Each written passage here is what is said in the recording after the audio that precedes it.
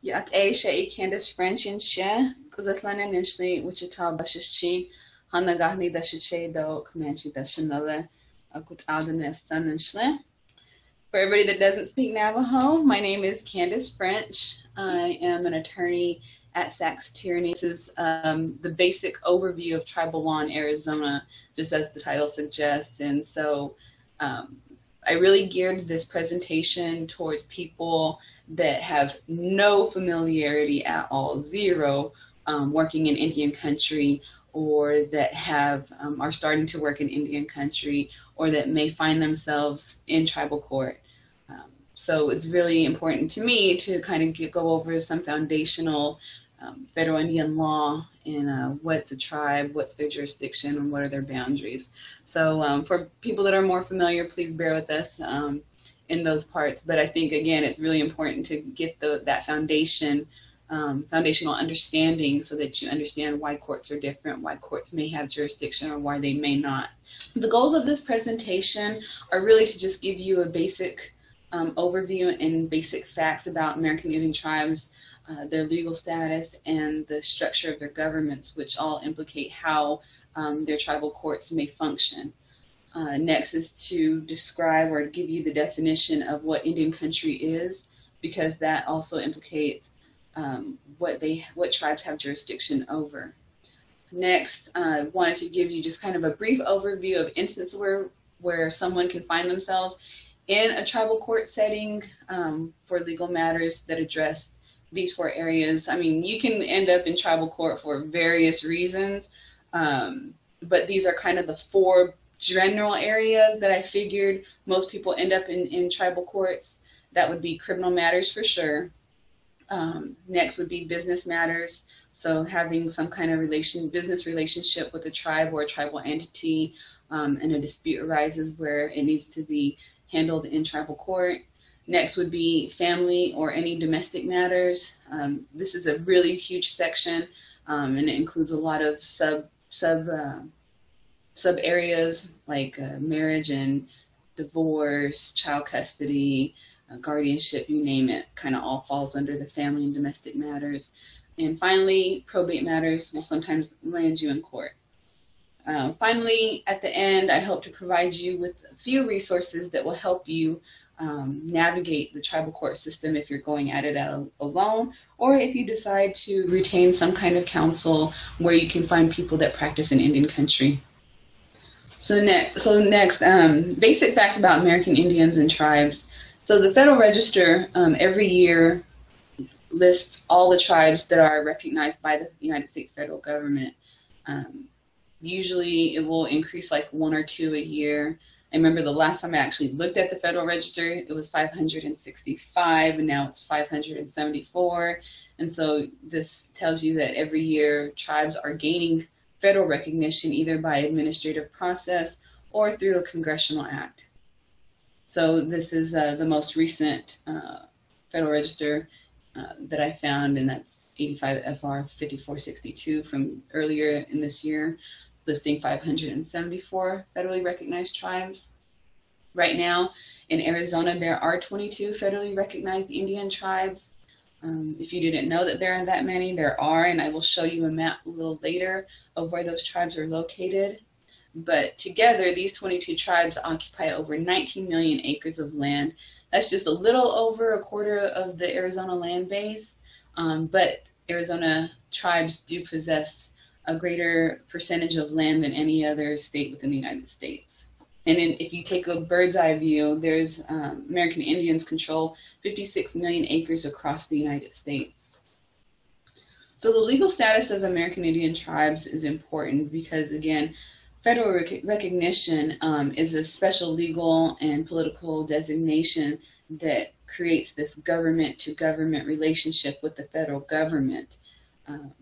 In previous court cases, tribes were recognized as domestic dependent nations, and a fiduciary responsibility was imposed on the United States to oversee some of those issues that tribes face.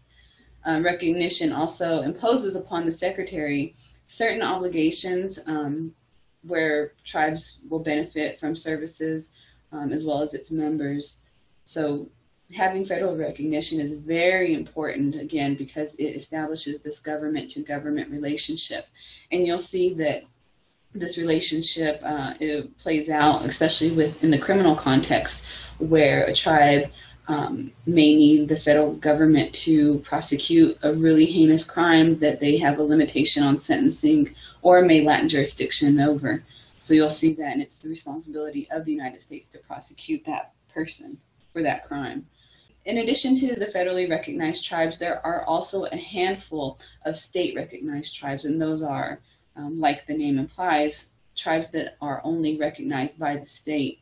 These tribes don't have federal recognition, and so they wouldn't be able to partake in that government-to-government relationship with the federal government or benefit from those federal acts that benefit American Indians. Some of the tribes that are state recognized, you might be familiar with them. One is the Lumbee tribe over in North Carolina, the Eastern Pequot tribal nation, which is in Connecticut, I believe, and the Adé Cattle tribe, which is in Louisiana. And so for the purposes of this presentation, we're only going to focus on the federally recognized tribes in Arizona. There are no state recognized tribes in Arizona right now, and I'm not aware of any. I know there's a few of them that are trying to gain federal recognition, but they're not recognized by the state or the federal government. So here's a list of the Indian tribes that are in Arizona. You can see the 22 that are right here, and they're situated all over the state. You have like Auchin, you have Cocopah, you have Gila River, Havasupai, Navajo Nation, Salt River, San Carlos, Tohono and Yavapai Apache Nation. And some of the tribes share similar cultural ideas, and some of them are very distinct, and you'll see that. Some of them have huge land bases, some of them have very tiny ones where nobody lives on them, and some have zero land base. And so again, land base implicates the tribe's jurisdiction. So here's a map of all of the tribes. I stole this from ITCA because they have a pretty good map, and so you'll see that the tribes are located all throughout the state. Some of the bigger land-based tribes would be Navajo Nation, Hopi tribe, then you have the Tohono Nation down here, White Mountain, San Carlos, and then you have some smaller tribes that are really rural, and those would be, where are they? Havasupai, they're down in the Grand Canyon. Their tribal court is down in the Grand Canyon, and you have to helicopter down there or hike. Some of the tribes are more metro, which would be like the Salt River Pima Maricopa Indian Community. Gila River is pretty close to the metropolitan. Auchin is located close to Maricopa. And then you have tribes further on this side, on the California-Arizona border, whose land extends into California. And then you also have the Navajo Nation up here, whose land base includes areas in Utah as well as New Mexico. And then on this page, I also just took a few snapshots of some of the tribal court buildings. And right here is the Gila River Tribal Court building. Here's the Auchin. Next is one of the Navajo Nation judicial districts in their newer judicial buildings. And I'll tell you, they don't all look like this. I've been in court in a chapter house in a small room with a judge and a client, and so that they don't all look like this if you ever find yourself practicing in tribal court. And then finally at the bottom is the Salt River Pima Maricopa Indian Community Judicial Complex, one of the more recent, newer judicial complexes, and that's out here on Salt River, which is close to Scottsdale. So tribal governments are, like I said, distinct, independent political communities, and they retain their natural rights to be able to self-govern. Tribes are able to maintain and establish their own forms of government. They're also able to determine their own membership, enact criminal and civil laws, levy taxes, control their property, and exercise powers delegated by Congress, and also, and in this case, to adjudicate tribal disputes. With the variation of tribal governments, you also have a variation in their tribal court systems. but some of the governments, they look very familiar to the United States' government structure with the three-branch form of government, having a legislative, an executive branch, and also a judicial branch. And then some tribes don't have that kind of system or setup where they might only have a tribal council and it has the sole authority. Some may have a tribal council but also a separate judicial branch. So you'll see a variation throughout the country and throughout Arizona with how tribes are governed. Tribal governments may also establish government entities to regulate certain areas, such as, a gaming enterprise or a tax commission or some other regulatory agency. And so you'll see a lot of times some of these entities will end up in court because they enter into a contract with somebody else, or they do something, they're suing somebody or they're getting sued, and so it ends up in tribal court. So it may not be a tribe, it might be an entity, it might be an employee, so it just really varies. But it's important to understand that the tribe can also extend to its instrumentalities. What is Indian country? If you look at 18 U.S.C. 1151, Indian country is a term of art, and it's described as all lands within the limits of any Indian reservation that's under the jurisdiction of the United States, regardless if there's a patent or a right-of-way. Next is a dependent Indian communities within the borders of the United States, whether within the original or subsequent acquired territory.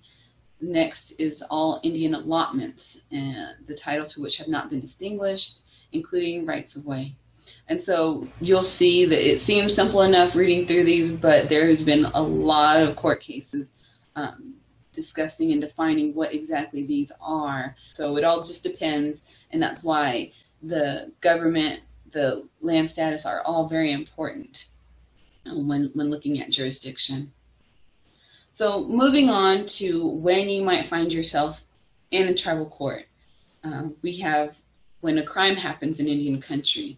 So I have 3 small slides about crime in Indian country, which does not do it justice, but again, this is just an overview, a basic overview of when you might find yourself in tribal court. Criminal jurisdiction can get, or is very complicated. You'll ask yourself, does this belong in tribal court? Does this belong in federal court? Does it belong in both? Or does it only belong in state? And so criminal jurisdiction is very dependent on the Indian status of the perpetrator and the victim, as well as the type of the crime that has been committed. Furthermore, if you do find yourself in a tribal courts may vary in their jurisdiction as well as their sentencing authority. For example, you have the Tribal Law and Order Act, the TLOA, which has extended certain authority and jurisdiction for tribes to have an enhanced sentencing. But if a tribe opts into it, they have to follow certain rules in order to ensure that people's civil rights aren't being infringed upon. The other example would be the Violence Against Women Act, which extends jurisdiction over non-Indians in certain instances where there's domestic violence. And there's also a certain special relationship between the non-Indian perpetrator and the Indian victim. I won't go into those because I could have a whole presentation on those separate, but just know that if you find yourself in Indian country in a tribal court for a criminal act, the jurisdiction of that tribal court may vary. But here's a little matrix chart, if you will, that kind of tries to put it into perspective of who has jurisdiction.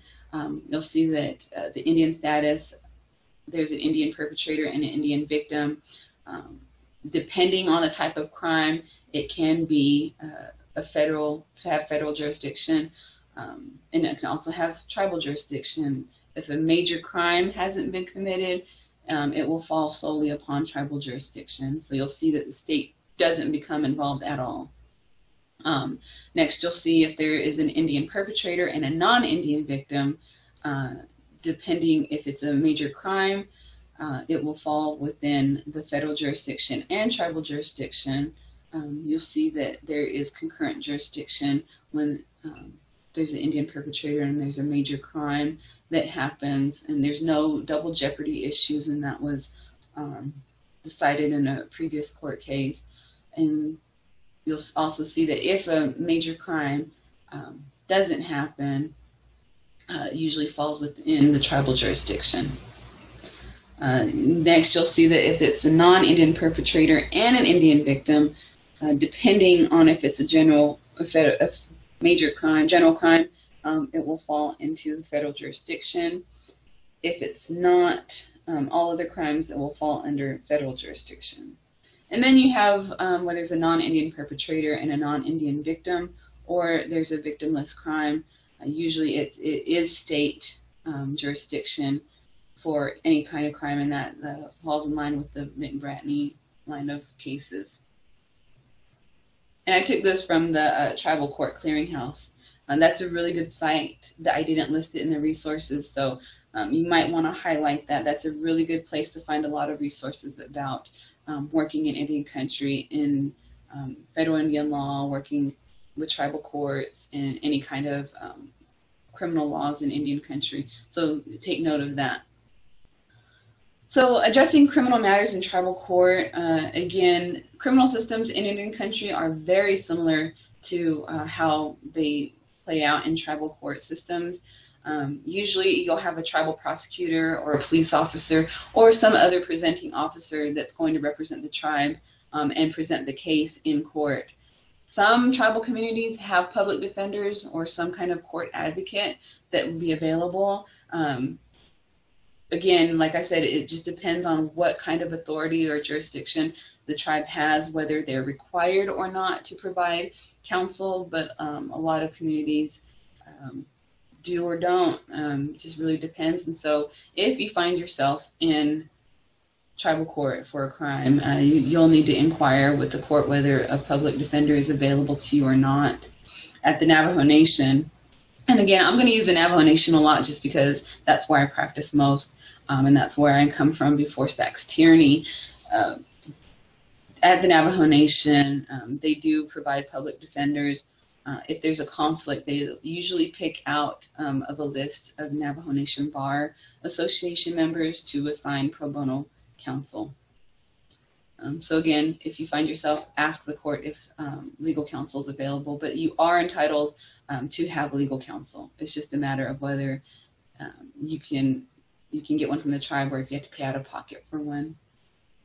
Next, we have defendants can obtain their own private counsel. As I said, usually it's out of pocket. So say you don't want to use a public defender, you want somebody, or you know somebody that's able to help you and you trust them, you can ask the court to have that person represent you, but it's usually going to be an out-of-pocket cost for you. However, if you do seek somebody, you need to keep in mind that some tribal courts will require that attorney to be admitted to practice in that tribal court. Here's just a handful of them that do require it. In the Navajo Nation, you have to be a Navajo Nation Bar Association member, and that requires you taking a bar exam. So it takes I would say about a half a year to get barred in the Navajo Nation. And currently, Navajo Nation doesn't allow pro hoc vice. That was just more recent, I'd say within the past year that rule, and I don't think it's been lifted. Salt River, you have to be admitted to practice in that community. They do have pro hoc vice admission. Gila River Indian Community, also John Otham Nation. So you can practice in tribal courts, but check with the court to see if they have to be admitted to practice beforehand, and whether they have pro hoc vice admission. If you find yourself representing yourself pro se, don't advise you to do it, but if you do find yourself representing yourself, there are some basic steps that you should complete. One would be reading the tribal criminal code that you are alleged to have violated. Locate, review, and follow any court rules. You'll see if you practice outside of tribal courts, whether it's in a state court or federal court, there are certain rules for that particular court. And so you'll want to make sure that you understand those court rules. Next, you'll also want to make sure that you follow any timelines that have been set either by a code or by a rule or anything that's been put into an order. You'll also want to make sure that the court and the prosecutors are abiding by timelines as well.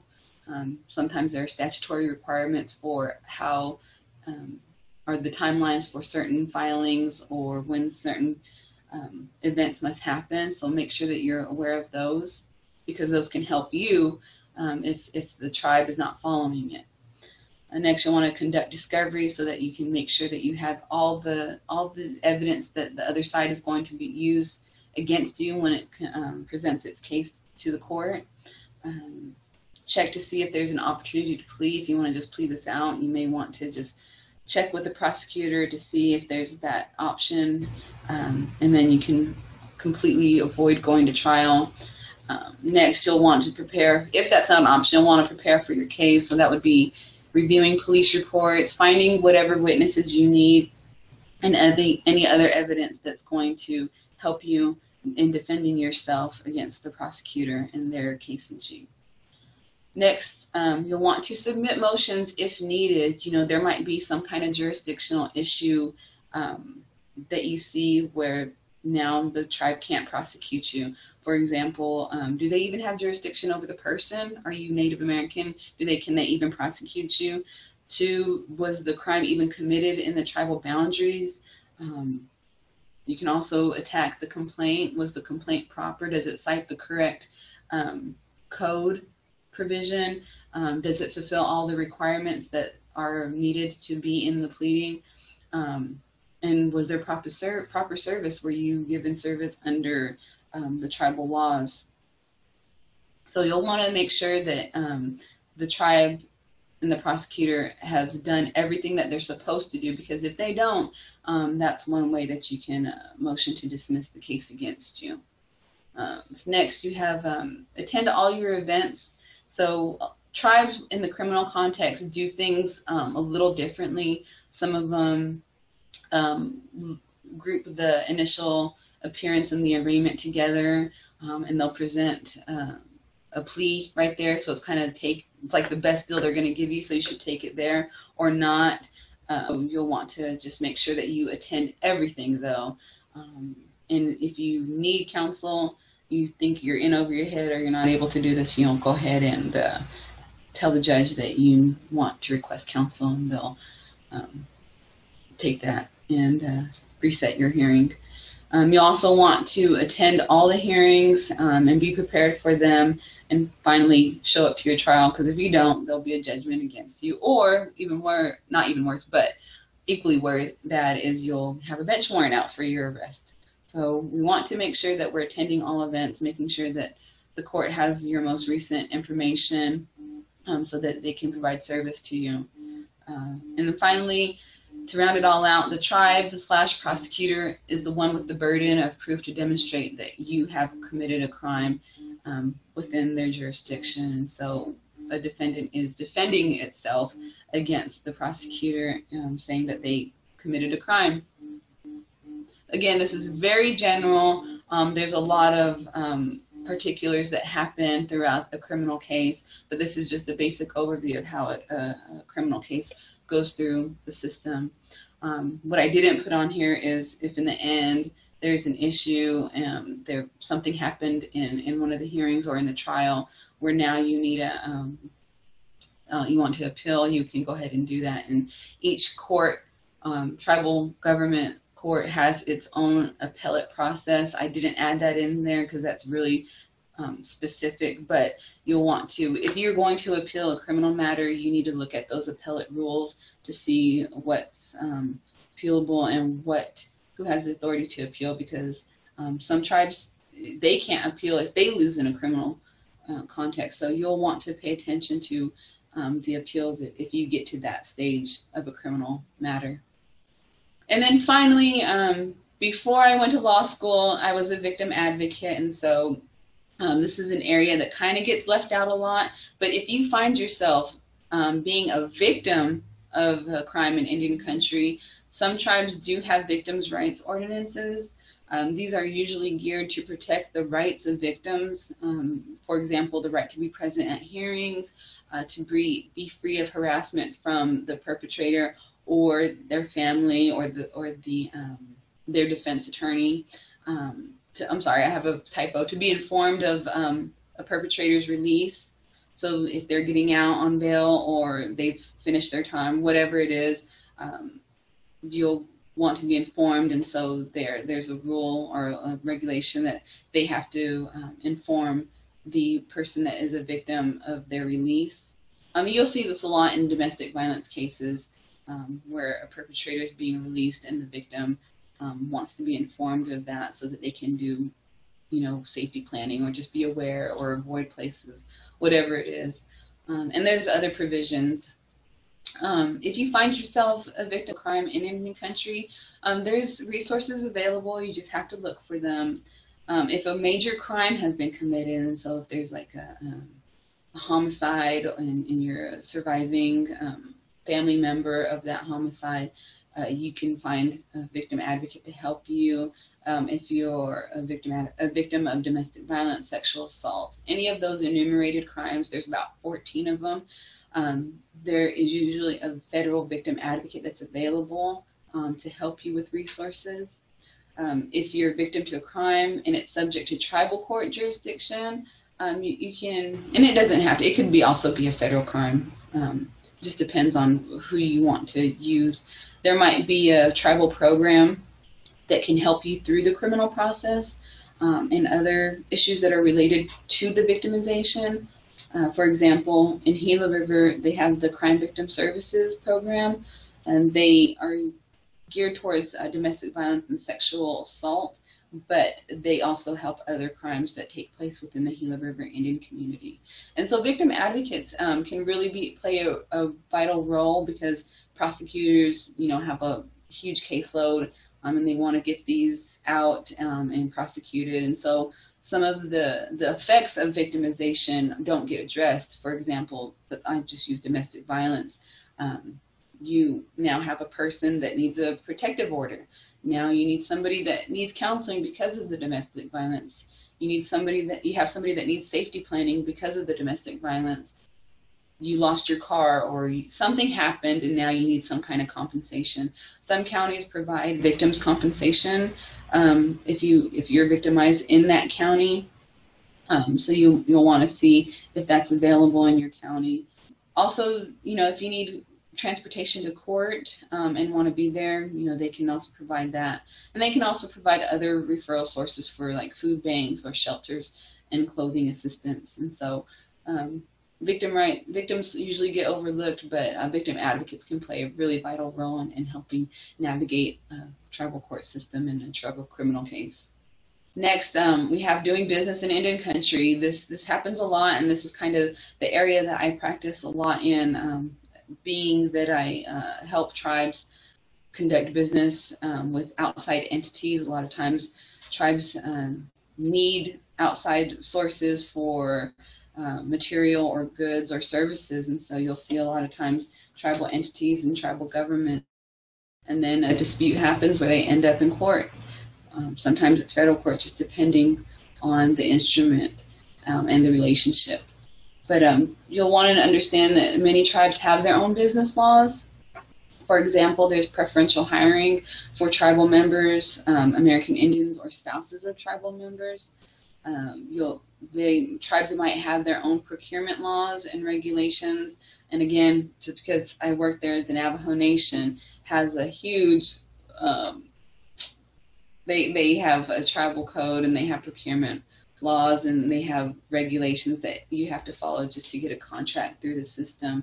And that's the way they keep accountability. It might be a long drawn out process, but it works for the nation. And if you're doing business, those are some of the rules you have to understand when you're doing business. Next, some tribes require entities coming onto the reservation to have certain business licenses to conduct business within the reservation, and taxes if you conduct business on a tribal reservation and the tribe has a tax requirement, you'll be required to pay taxes to the tribe for conducting business. And then, you know, tribes carry out a lot of their business activity through different entities. The nature of that entity will affect your legal rights as well as your remedies that are available to non-Indian parties as well as Indian parties. And so here are just a few types of entities that a tribe may use when it's conducting business. It might just be flat out the tribe itself. It could be a government instrumentality. You know, it could be the chapter or the district of the nation, or it could be an LLC that the tribe created under tribal law. You also have Section 17 corporations, and that's under the Indian Reorganization Act. You don't see those a lot, but they do exist. You also have a tribal entity, which again could be, you know, the tribe's housing department. It could be the tribe's nursing authority. It just depends. Next, you have a tribally chartered corporation. I spoke about that a little earlier. And then sometimes tribes will create an organization or a corporation under state law because it provides certain benefits. And so it just really varies. And again, that's a whole nother topic that you could spend another session on. But these are some of the more general types of entities that you'll see when conducting business in Indian country. If you're doing business in Indian country, whether you're a tribal member or non-tribal, it's really important to know what entity that you are dealing with and what entity you're contracting with, and to understand whether that entity has the authority to enter into business with you. You'll see a lot of times some person might, you know, try to enter into a contract with somebody else. Really important to make sure that you know that you are who you're working with and whether they have the authority to enter into those types of transactions. Business transactions that land in tribal court. If the tribe lands in tribal court, you'll want to remember that certain government entities are protected by sovereign immunity. This basically, you can't sue a sovereign unless they allow themselves to be sued in court. That will require a waiver, but those waivers have to be clear. They also have to be undertaken by the entity with the authority to waive that sovereign immunity. So let's use an example. Tribe A has a sub-entity, and that sub-entity wants to enter into a contract with a supplier, and the supplier is requesting, because they know about the sovereign immunity, they say, hey, we want you to waive it so that you can be sued in court. The entity doesn't have that ability to enter into it. So if that's the case, they have to go to the tribe to ask for a waiver of sovereign immunity. Sometimes an entity can be granted or delegated the ability to waive some of the sovereign immunity. That can be a limited waiver. But regardless, it's important to make sure that whatever entity you're dealing with has the authority to enter into that waiver, has the authority to enter into that contract, so that you don't find yourself out of luck and without a remedy. And so again, what law governs for non-Indian contractors working on the reservation? Tribal law is going to apply, except in Montana, the Montana versus the United States Supreme Court held Indian tribes lack civil authority over the conduct of non-Indians on non-Indian fee land, except for in what we call the two Montana exceptions. One is that a tribe may regulate through taxation, licensing, and other means activities of non-members who enter into, and this is important, consensual relationships through commercial dealings, contracts, leases, and other arrangements with the tribe or its members, or two, where the conduct has some kind of effect on the tribe's political integrity, economic security, or health or welfare. And again, there's a lot of case law out there that discusses the Montana exceptions. And so if you have a client or representing a client, or you have a client that is the tribal entity, you'll want to understand when the tribe may have civil jurisdiction over a non-Indian entity.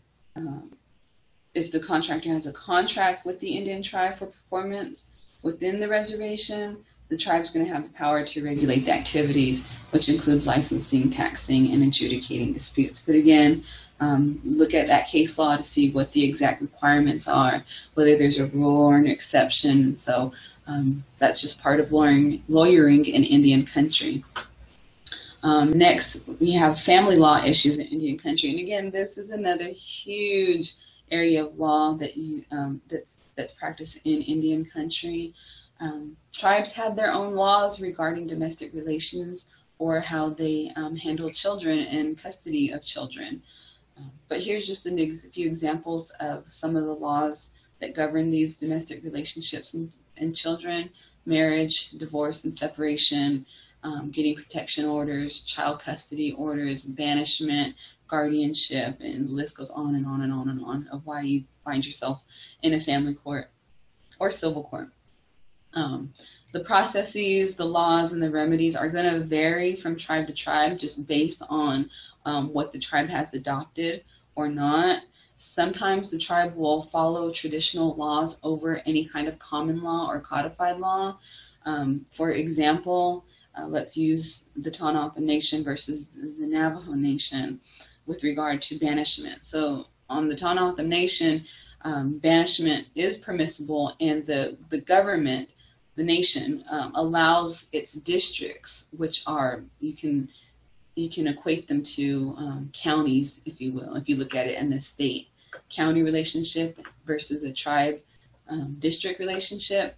The nation allows the districts to basically deal with matters of local concern, and banishment is one of them. And so the nation allows them to deal with it how they want to. Whereas the Navajo Nation, it's not called banishment. I forget exactly what it's called, but the court has it on their website of how you exclude people from entering the Navajo Nation, and that requires notice and due process, allowing them to present their case in court. And so you can just see how the two different systems regarding banishment are different. And so whatever issue you're dealing with, it's really important to make sure that you understand that tribe's rules and laws and process, as well as whether they follow a traditional way of dealing with things or not. You'll see a lot on the Navajo Nation what they call fundamental law, where they look to the nation's or the Navajo traditional natural law, and that outweighs anything that's codified or any kind of judge-made law. You'll see this in some of the family court cases, and you'll see it in some of the probate court cases as well, where fundamental law trumps everything else. Tribal laws and court opinions are usually searchable. You can usually find them on the tribe's website or within the tribe's court website. Sometimes if you have Westlaw, some of the reporters have those cases, but usually it's the tribal court that will report their cases and have them available to you. Again, make sure that you're reading the most recent code or rule. Laws are always being changed, and so it's really important that you make sure you're reading the most recent so that you're presenting the law to the court as it is at the time. Generally, for civil matters, your entire court process is going to begin with a petition, and that petition asks the court to do something or to make something happen. And it will provide the reasons why you're asking for it, and informing the court of their ability to be able to grant whatever it is that the petitioner is asking.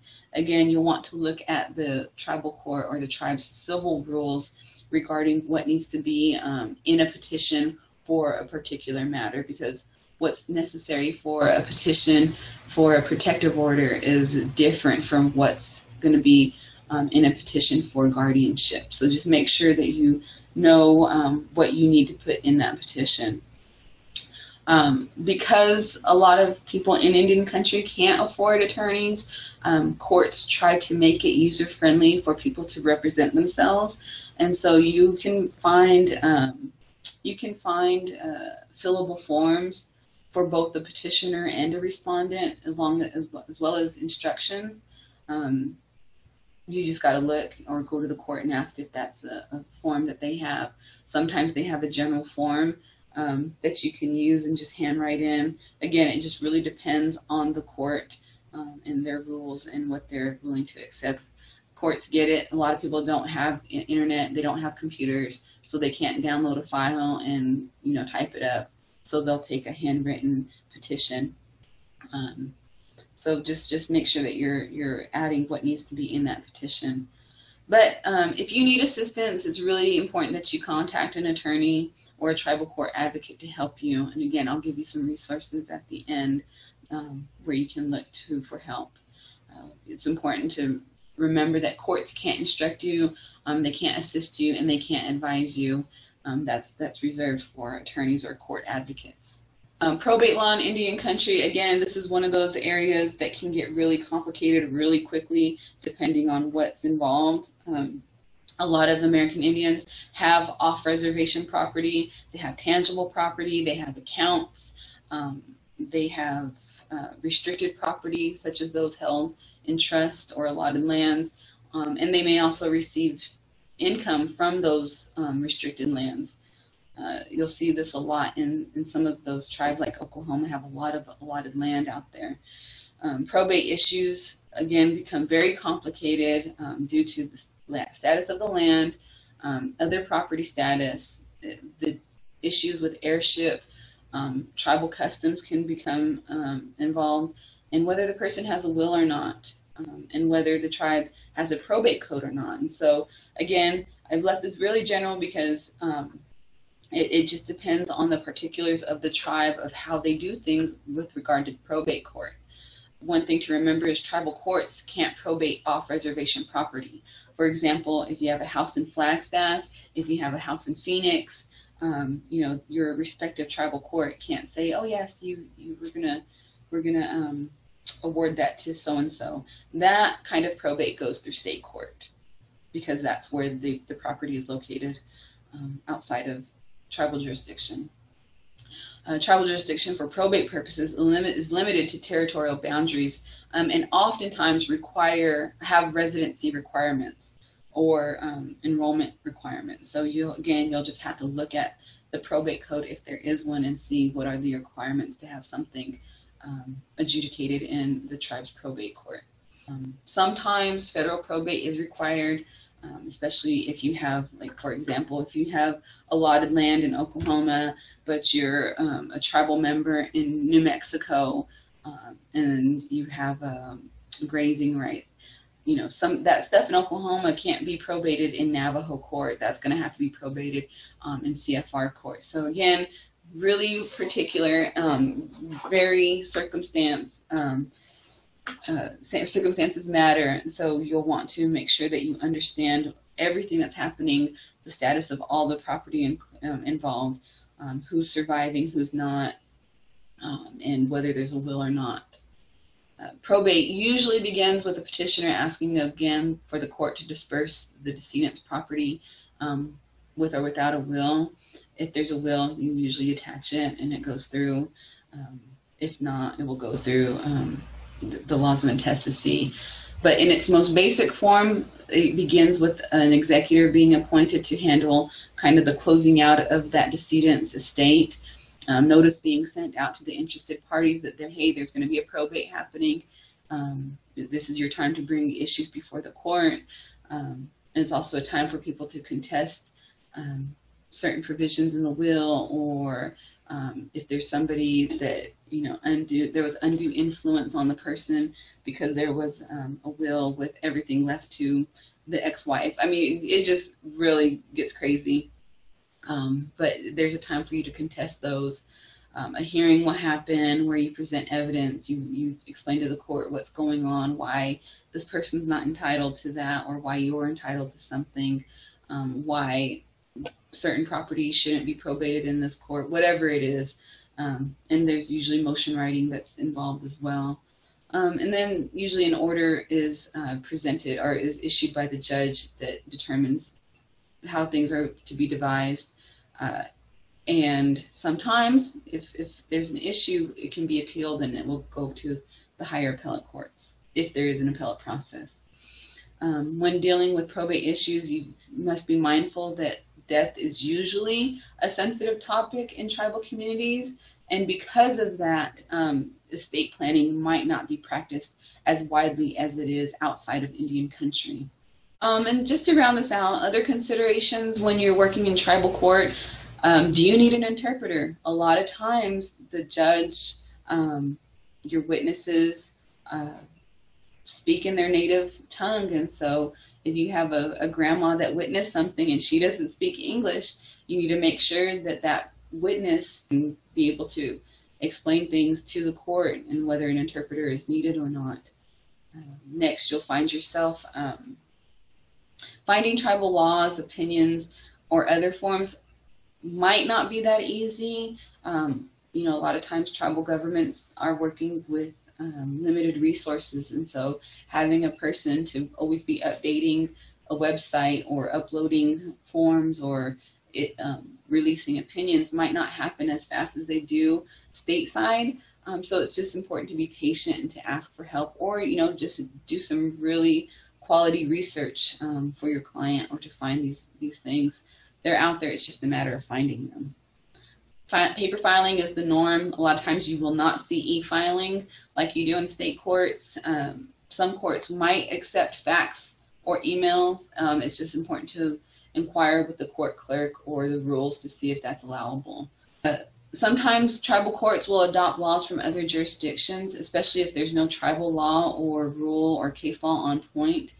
For example, if there's an evidence rule that hasn't been adopted or that isn't addressed in the tribal rules because a lot of them are outdated, they may have a overarching rule saying if we don't have something on point, you can use this authority or you can use this authority. Sometimes tribes will adopt other tribal laws. I know if there's something like traditional, they might adopt a neighboring tribe's case on that and use the same reasoning. So just important to know the hierarchy of authority, whether there's traditional, natural, fundamental law and customs, whether they trump everything else. Knowing that the tribe has a constitution or not, or if the tribe has a code, or if the tribe has a treaty. It just depends on that authority, and you'll want to be mindful of how it lines up in the hierarchy. You have codified and common law, and then you have state laws that sometimes might be adopted, just depending. Finally, the way things done in tribal court might not be the same in a different tribal court. So if you practice in Navajo a lot, just know that if you go to Havasupai, it's probably not going to be the same. They're probably going to have a different process. It might be more relaxed. It might be more formal. So it's really important to kind of know what context you're working in. So here are just a few legal resources for people. The Navajo Nation Bar Association has a list of attorneys that practice in Navajo courts. There's DNA, People's Legal Services in Windrock, and they have several satellite offices throughout the nation. Four Rivers Indian Legal Services, that's located in around Gila River. A lot of the southern Arizona tribes will use those. ASU Indian Legal Clinic, they're a good resource if you have an issue and you just really don't know where to turn or where to find something, or if you just have a client that you can't help. They're a good resource to help you find and point you in the right direction. Sometimes they will take a case if it's in tribal court and it's a really unique issue. They might take your case and help you. So you'll want to call them. And there's other community legal services available. One of them is Native Health of Phoenix. You have to be a client, but sometimes they'll have free legal help available for you. For your bigger Native law issues, NARF has a good collection of resources for people working in Indian country, and what things are, where you can find laws. and some user guides. So NARF's a really good resource. You have law libraries throughout the state. Schools have libraries. Courthouses have libraries. So you'll just want to look into those and see if you're able to look into that. Finally, the State Bar of Arizona has what they call Find a Lawyer. So if you need a lawyer that works in Indian country, they have like a field where you can insert Indian law or something, and it will bring up anybody that has Indian law attached to their Arizona bar. Here's my contact information again. I work with Tierney. Thank you. Oh, yeah.